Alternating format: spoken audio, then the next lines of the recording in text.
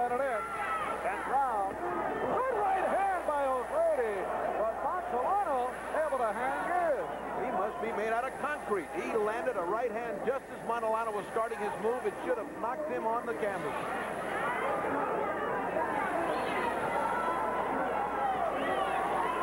The fact that O'Grady's moving around on his toes so confidently this far into the fight must mean he's got great confidence in himself and great confidence in his conditioning, because Montellano is still digging his toes into that canvas and letting fly with everything he's got. Minute 20 left. 10th round. Next Friday night here on NBC, Wilfred Benitez, Tony Schiavone as the Friday Night Fights return. Next Friday, right here on NBC, the former WBC welterweight champ Benitez against Schiavone, who has been on fire as of late. Devastating series of blows by Monty, which was taken mostly on the gloves and arms by O'Grady, and then O'Grady coming back to punch. This fight continues to seesaw back and forth. And Montellano comes right back at O'Grady with a severe combination. That right hook that landed on the ribs of O'Grady moved O'Grady over 2 inches on the canvas. And it showed in his face. It hurt him. Tough body blows being unleashed by O'Grady. Oh! Keep up. No punch by O'Grady has hurt Monty, but the referee has not given him any time. Keep up, he says. And part of the O'Grady family viewing from ringside. And now both O'Grady and Montellano complaining about low blows. Final seconds. Round 10.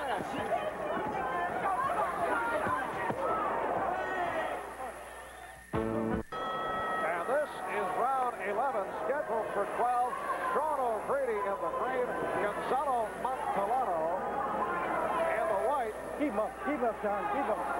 Montellano suffered a cut above the left eye in the 3rd round, but came back very, very strong. They did masterful work in the corners. They did sensational work. Neil Serrano is one of those guys that knows how to take every second and apply it to the pressure. Again, a great move by Monty. While we're talking about cuts, he's talking about fighting. Again, a low blow by Sean O'Grady. Unintentional, but there it is. It hurts just as bad.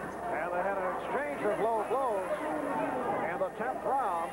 In fact, Sean's dad and manager Pat O'Grady told Sean in the corner, hey, forget about the low blows. Don't get yourself involved in that.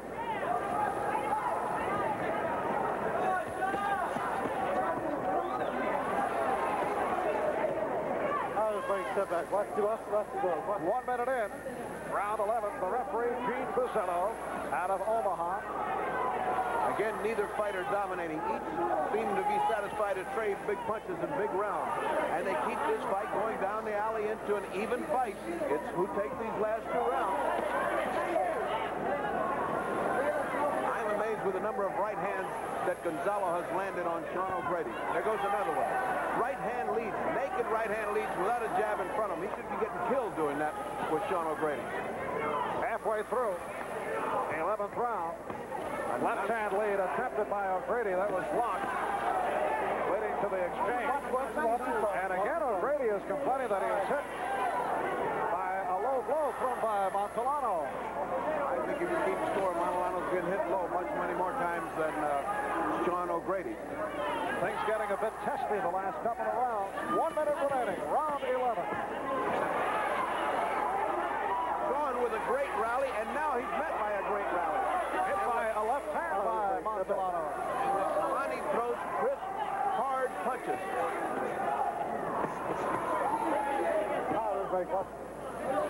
Bernie, I'd have to say, win or lose, Gonzalo Montellano certainly has won respect and should make a move in the rankings. Oh, I think he should. And if he can do this good with Sean after 11, they're even.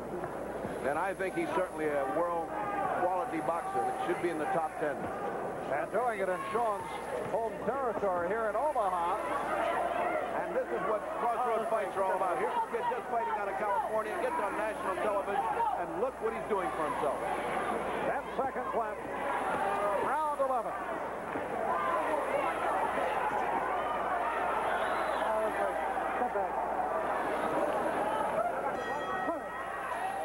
While Montellano and O'Grady continue to contest a U.S. boxing title, they're fighting for Olympic titles in Moscow. And to that end, some news, good news and bad news for the Soviets today. Soviet basketball team upset for the second straight day, beaten by Yugoslavia today in overtime, 101-91. But in the women's 800-meter final, the Soviets came through with the sweep. Perhaps the biggest upset of the day came in the men's 10,000-meter competition. Lasse Viren, with 4 gold medals to his credit in the last 2 games, did not finish in the medal running. That gold medal was won by Miras Yifter of Ethiopia. Let's go back to Omaha for the 12th and final round. And this is it, 12th and final round of this lightweight matchup between Gonzalo, Montellano on the white, Sean O'Grady in the green. As Bertie has been telling you, he has it as an even fight.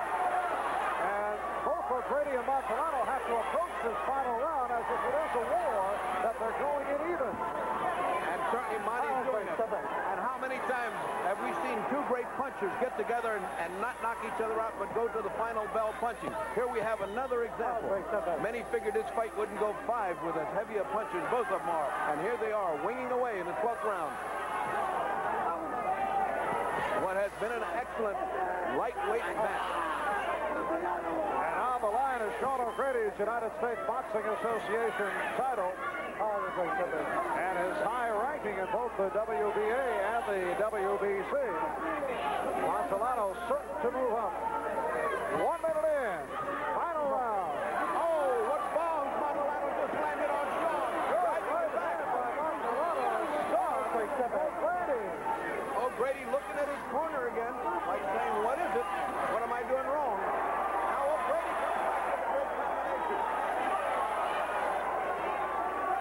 And Monty comes back with a double combination. And O'Grady comes back with a combination. It has been that kind of a fight. Halfway through the round, and we'll have to say that the referee has done an exceptional job in this fight. He's let these guys go at it. And Pat O'Grady yelling at his son, full combination. And that's what you call a fighting retreat. As Montellano advanced, he got hit 3 or 4 heavy combinations. We're approaching 1 minute left in this 12th and final round. Montellano with a right hand uppercut. And Sean better do something spectacular in this 1 minute that's left because his title Good is right hand again by Montellano. Well, once again, we are in Omaha, Nebraska, and it'll be interesting to see how they score this one. Montellano was able to land and send O'Grady back. A right hand by Montellano, a right hand by O'Grady back. They seem to be copying each other, and both of them are landing. What in the world is holding them up? Montellano much more the aggressor. 30 seconds left. Sean looks weary. Sean looks tired. Montellano able to land with a right uppercut. 20 seconds remaining in this 12th and final round, and they're going out winging at each other. O'Grady was able to connect. 10 seconds left. The crowd on his feet. If Monty doesn't make a mistake, it's up for grabs. Final seconds. That will do it. The crowd on his feet. And that's the goal. For that, we apologize, but it was indeed a great fight. We saw Montellano experience a cut over his right eye in the 3rd round. Possibility there they would have stopped the fight, but the doctors let it go on, and Montellano came on to fight the final 9 rounds with a great deal of flourish. Sean O'Grady and Montellano for the decision. Let's go back to Omaha, Nebraska. We will rejoin there our announcers at ringside, Marv Albert and Freddie Pacheco. Here's the decision. Just a moment ago, the decision announced Sean O'Grady, the winner over Gonzalo Montellano. Split decision in a very tough fight. The referee, Gene Brazillo, had it even at 118. One judge, Dick Nolan, had it 116-115. The other, George Troop, 117-115. Very close fight, and we feel that it was justified. Even though it was in Omaha, it was perfect decision. So Sean O'Grady has won it from Omaha, Nebraska. Marv Albert, Bertie Pacheco saying so long.